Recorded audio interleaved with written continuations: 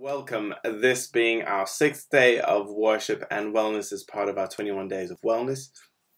I hope that these pathways have deepened your encounters with God and that maybe it's shifted some paradigms around worship and how we have been made to worship God with our entire being.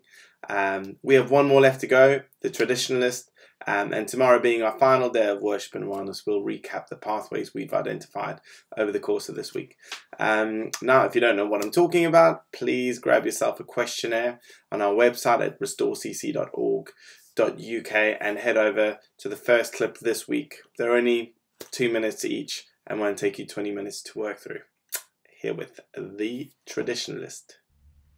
As a traditionalist, you worship God through ritual and symbol.